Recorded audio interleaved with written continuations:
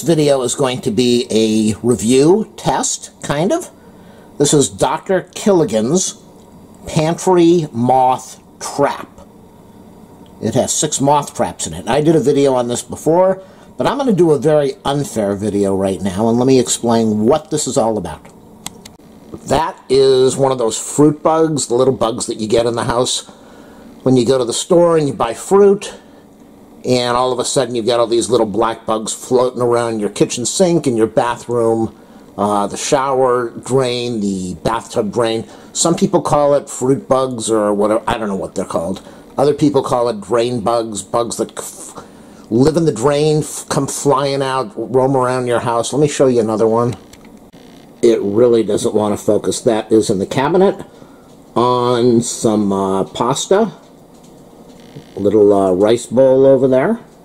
Now this trap is meant for wheat bugs, bugs that you're going to find in your wheat, in your rice, the moths, the wheat bugs, the bugs that you're going to find if you buy sunflower seeds to feed the birds. You buy those big packages, you're going to have all these moths floating all over the place. So this trap is really not meant for this black flying thing that I'm talking about. But that's the beauty of YouTube and studying science and learning, is I'm going to set the trap up and I'll check back in a couple days, maybe a couple hours, we'll see. And then I'll post the video. Does this work? Is this one of the options we can use to get rid of some of these drain bugs?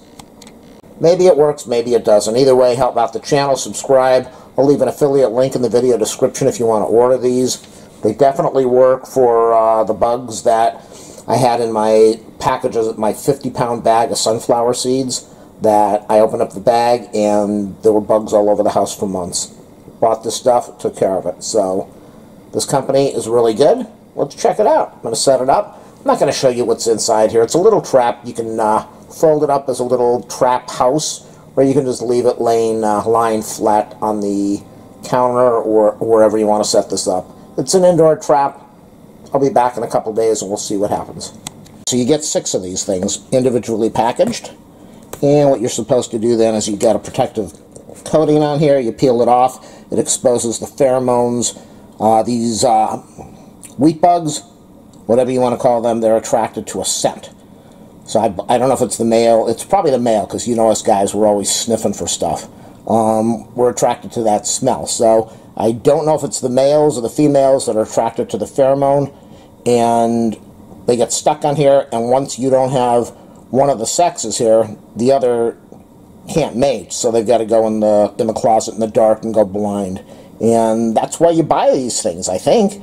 I'm going to pull off the protective coating now, and we'll check it out in a couple days.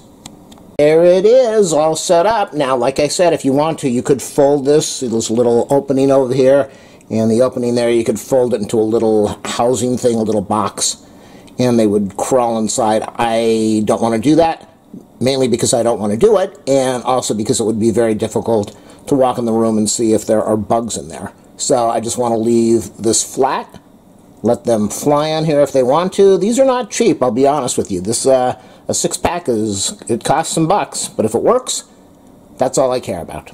Get these bugs out of the house. That one hasn't moved. The one and the other 2 haven't moved. Let's see what happens over time. Whoop! Here we go. Follow up on the results of using the Pantry Moth Trap. The good news is there are no moths on the trap. So that's good news and bad news. The good news is I don't have those wheat moths or any flying wheat moths or bugs in my place, but it did not attract the fruit bugs. It's not supposed to attract the fruit bugs. I was hoping it would attract the fruit bugs. They are flying all over the place, but it did not work for that. I wish that it did. So it's still a good product. It's just not meant to get the fruit bugs. It's meant to get the moths.